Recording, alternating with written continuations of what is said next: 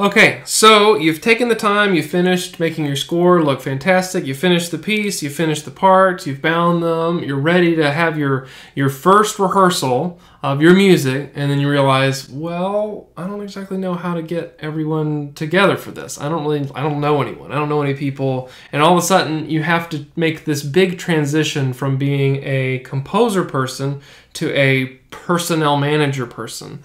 And it's kind of tricky. It's not intuitive to suddenly switch gears like this, but unfortunately this is a big part of how our industry works. Managing people and getting them into the same room and getting to make the thing that you have made come alive is a whole art form in and of itself. So I wanted to make a video about the process of having a successful rehearsal of your music. My name is David Vess, I'm a composer. This is a video about how to make a rehearsal happen. So the first question that you're going to ask yourself is, are you responsible for putting the performers together? Not every event needs this. Like if you're doing something like with like a wind ensemble reading, with the school band or something, then that's not really going to be on you to do it. But if you have put your name in the slot for the composition department concert, you said you're going to do a brass quintet, well then you need to put together a brass quintet to make it happen. Putting a group of people together, this is a tough problem, especially for composer people, because we tend to be shy. We tend to be a little on the people do not come naturally to composers as a general rule. Obviously we're all different, we all do things differently. But so how do you do it? How do you bridge this gap? How do you actually make this happen? You're going to need to reach out to your network. So what is your network? You probably hear that word thrown around a ton. Your network is the collection of people that you know that are within your industry or profession at large. For music people, we know performers, we know teachers, we know conductors, we know composers, we know fellow students. If you write music for film, then you would include directors and filmmakers and screenwriters and people involved in that industry there. If you write music for video games, then you would add game designers and game people to that. Dancers, if you write music for choreography, or even business owners, if you do music for ads or whatever. Whoever are people that you can serve, that is who is in your network. Now, if you're a student, it's probably just going to be other people in your class, and that's fine. That's great. There's nothing wrong with that. That's the beginning of your network. Your network is extremely valuable. It is essential to your career. It's essential to your journey just as a human being. You will see how important it is to be visible in your community. Word of mouth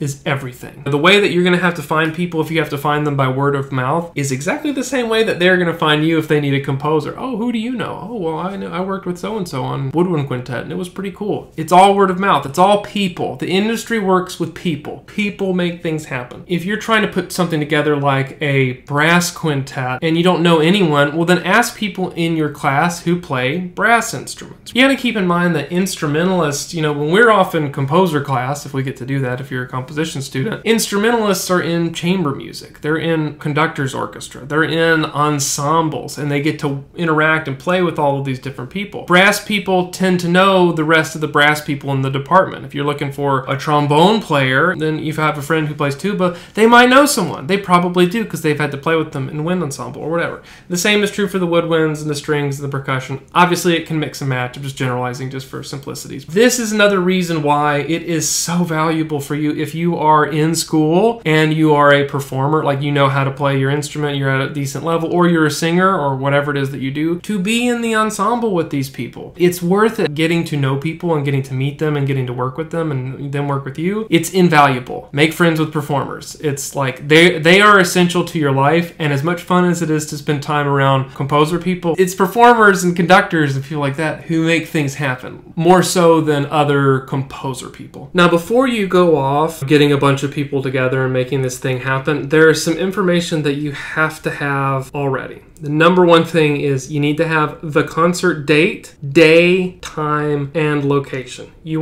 need that crystal clear in your mind. You need to know exactly when that is going to happen, because everything else that you do in the rehearsal and the building up to it, well, it doesn't happen if you don't have a solid concert date. The next thing is you need to understand or make a decision about what your rehearsal commitment is going to be. Remember, you're asking people to come play your music.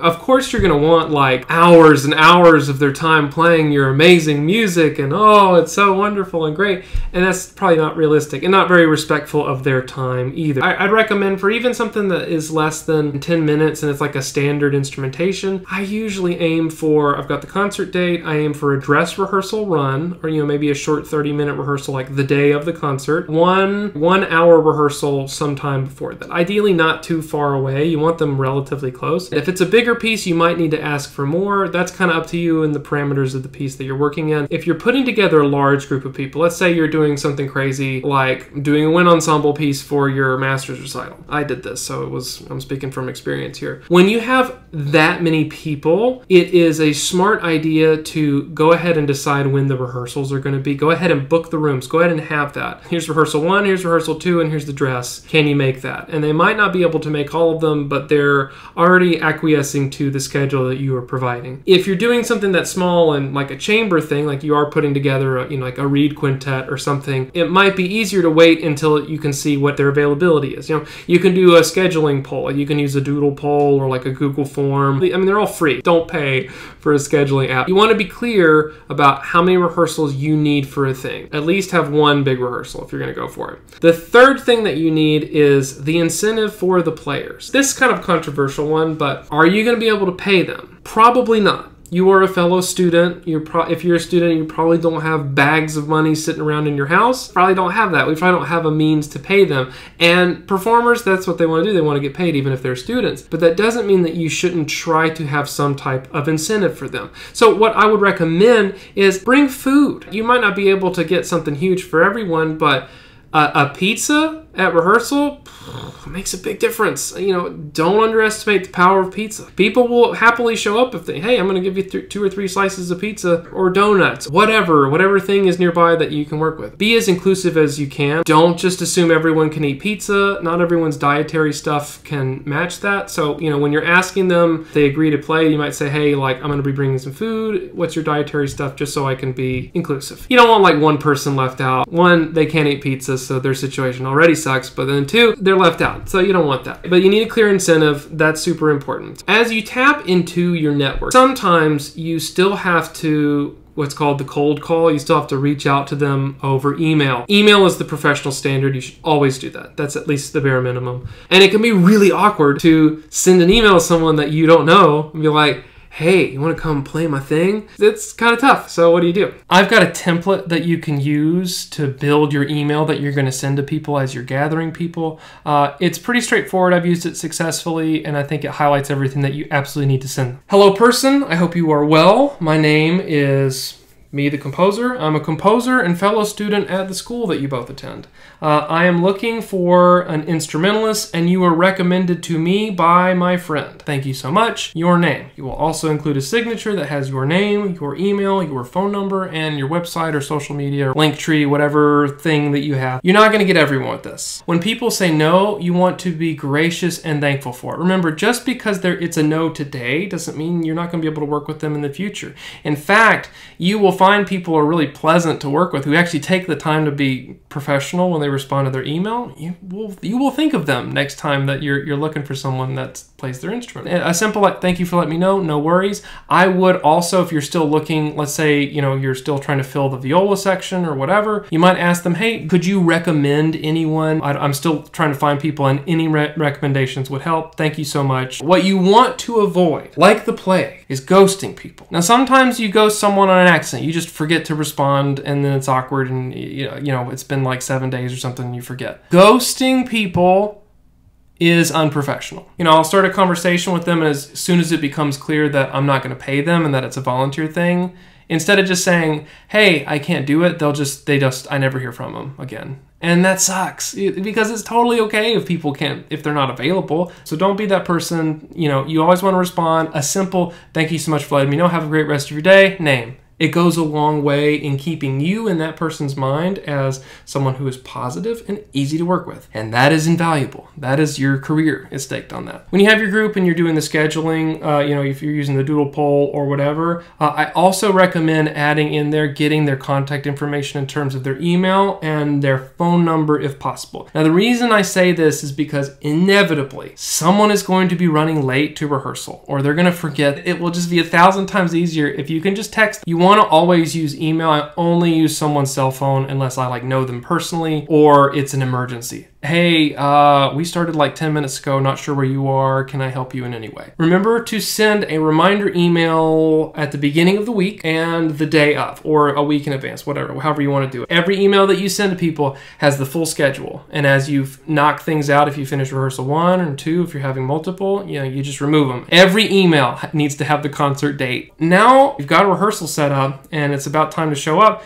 You need to switch gears again into being a different person depending on the context that you are in. If you have a conductor, that makes your life 1,000 times easier. You just need to be the composer. You need to be there with a score, following along in the process. You need to be quiet unless you are called upon. You need to have an answer ready to go. You need to be patient because people are going to play things wrong the first time, and you need to not freak out about that. It's okay. It's okay. They will get better. You have a different relationship with the work. You know it. You've worked on it forever, and these people are reading it for the first time, and they are only reading what you have given them. Cut them some slack. Don't freak out. Don't be that person. You want to be completely, just thrilled to be there, positive and gracious. That's what you want to be. If you notice something is going wrong and the conductor isn't addressing it, or the players aren't noticing it, you want to wait for a moment to bring it up. You never interrupt them. Never interrupt. It's not worth it. It's just, don't do that. It's not a good look. But you want to wait, and when you do, the way you want to structure it is you want to be a possibility person, and you don't want to be a problem person. Problem people only focus on what is bad. They don't point out how to make it better. It's just, oh, this was bad. And they're usually too direct. And they might even come across as being accusatory. They're not curious. They are judgmental. Possibility people, however, well, they only focus on what the music could be. Could it be better? Could this thing be a little smoother? They ask questions about how to better manage and better focus, on the group dynamic rather than pointing at like an individual and be like, oh, this is wrong. It's less about individual critique and more about how can this be better. They are not judgmental. They are curious about what's going on. Problem person would be like, hey, this section was a mess. Like, we got to do that again. That it just wasn't very good. Trombone, I think you were dragging. So you were dragging there. So watch out for that. Instead, I might try saying, hey, could we try this section again? Maybe we could go a little slower just to lock the groove and make everyone feel more comfortable. They're both acknowledging the same problem. The section didn't go well. That's fair to say. But the second one doesn't point the finger at the poor trombone player and be like, oh, you're the one that was dragging, blah, blah, blah. Because now that person, whether intended or not, whether it's true or not, feels defensive. It just creates a negative spiral that you don't want to have in your rehearsal. Remember, you want your rehearsal to be fun and, oh, we're doing some new music, and you want everyone to feel welcome and invited. Critiquing people individually is just not the way to do that. It's easy to do. It's easy to slip up and go straight to it. You want to, as much as possible, can we do this? Can the group do this? Can we try this again? That's what you want to be focusing on. Think about how you talk to your people. If you have a conductor, they're going to be handling this. But if you do need to bring up something that the conductor might not be addressing, that is the way to do it. If you don't have a conductor and you're not going to conduct, then you're going to need to change gears and turn into the coach. The coach has a little bit more of an involved role than the composer, and you may not honestly know which one you're going to need to be until the group starts rehearsing. All kinds of different groups, whether it's like an established chamber group, like a string quartet or a woodwind quintet or a brass quintet, they all have an implied leader within that group. Like in a brass quintet, it's just implied that first trumpet is the leader. That doesn't always mean that they are the leader, but when no one knows each other, it's kind of just an unspoken rule that first trumpet is the leader. Flute would be the leader in the woodwind quintet. The first violin would be the leader in the string quartet, so on and so forth. Depending on their group, depending on the balance, depending on if they have played together or if they're strangers to each other, you may need to be more involved or not. You see, if you have a friend who plays in chamber music, go sit in on a rehearsal with the faculty member and see how the faculty member talks to the group, how they point out things, how they might suggest, hey, can we try this again and just have the bassoon and the horn together to lock this in? You'll learn a lot from that, and that might be how you have to be. It's kind of the Wild West. It kind of depends on who they are and what the situation is like. The coach is there to observe balance and to offer solutions. You know, it is imperative that you speak to everyone with respect, and possibility. You need the score there. You got to have the score. Ideally, they just will work on it themselves. Like if it's a group that, it's a brass quintet and they've already played together, they might already gel, and you can just be there to, be more the composer and less the coach. It just kind of depends on the group. There's no real way of knowing until you're there and you're doing it. You're going to be okay. If you are going to be the person who conducts, that is a very different role and a very different set of responsibilities than just being the composer. If you are a composer, I strongly encourage you to take an instrumental conducting class or a choral conducting class, ideally both,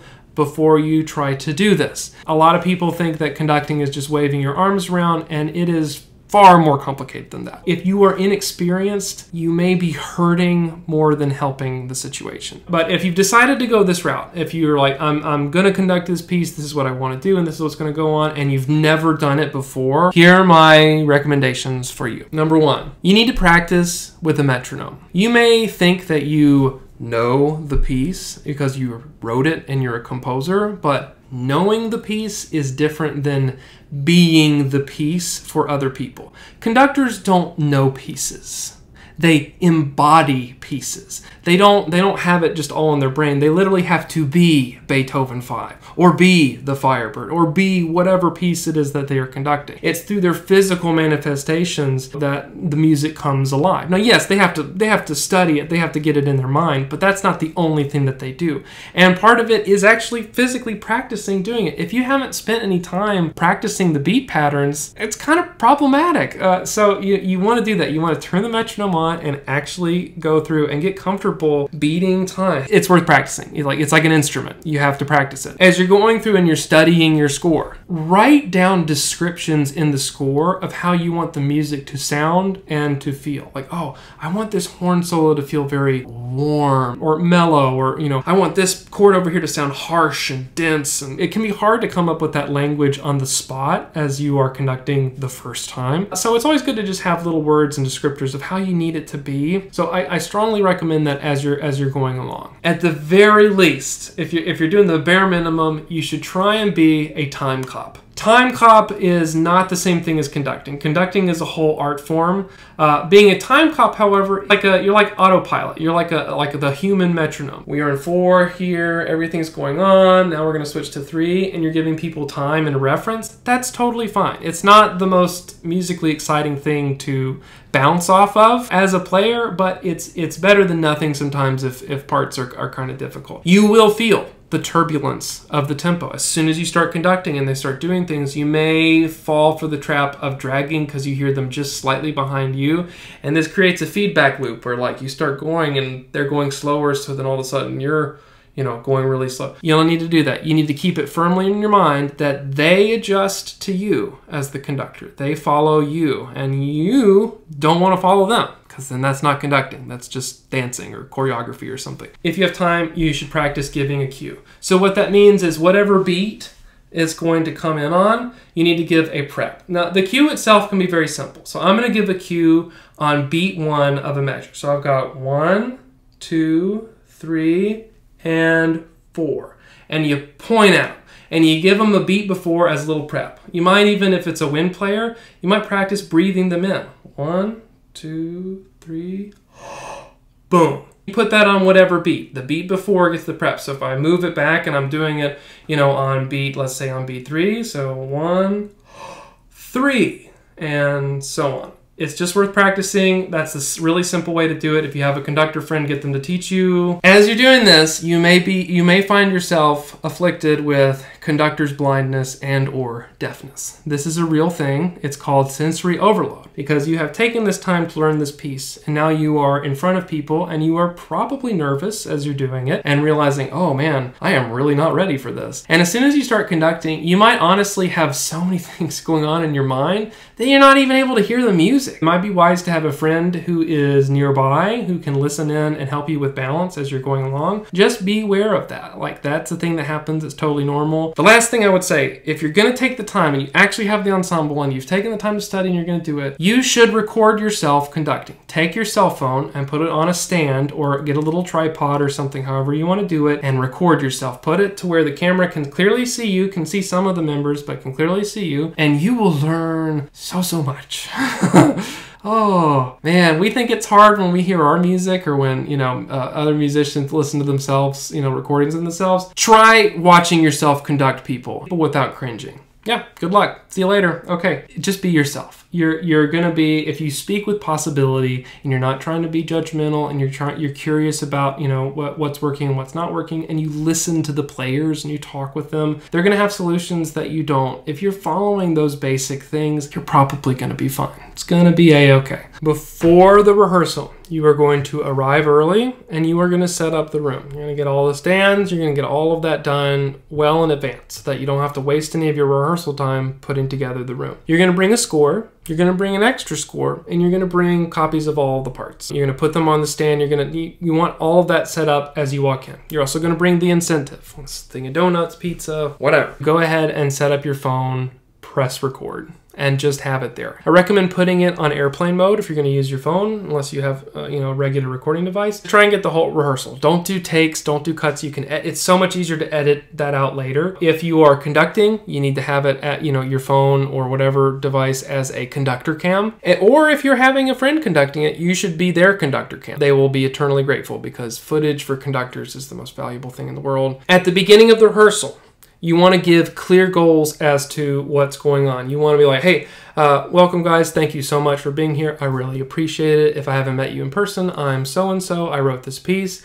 We are going to read the piece down and then we're going to rehearse backwards, and our goal is to master this section if you have multiple rehearsals or whatever the plan is that you've talked about with the conductor, that's what you want. Do not waste time with like icebreakers, learning everyone's names and stuff during the rehearsal. You can do that before, you can do that after, not during. And the reason for that is it's not about you. You need to treat this like it's a business. That people will respect you more from that, and you want to be respectful of performers' time. The worst I've ever seen of this was a conductor spent 15 minutes of a rehearsal learning everyone's name and asking them if they like Game of Thrones. At an 8 a.m. rehearsal on a Saturday, that was volunteer. Don't do that.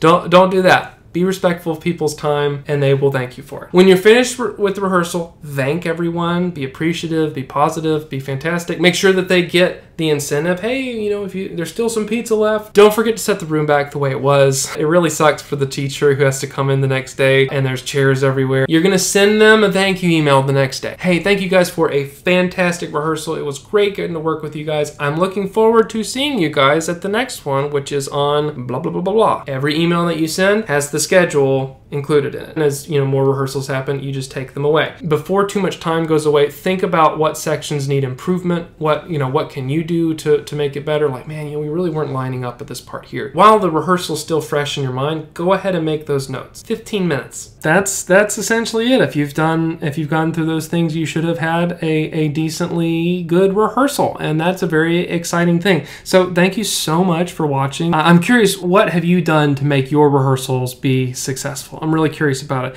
And I'd also love to hear if you have any horror stories of rehearsals, like which ones are like, oh, this was bad. Please share it, because we can all learn from it. There's so many things that can be learned from what has gone well and what didn't go well and why. So leave it in the comment. I read every single one. I'd love to hear from you. Thank you so much. Cheers.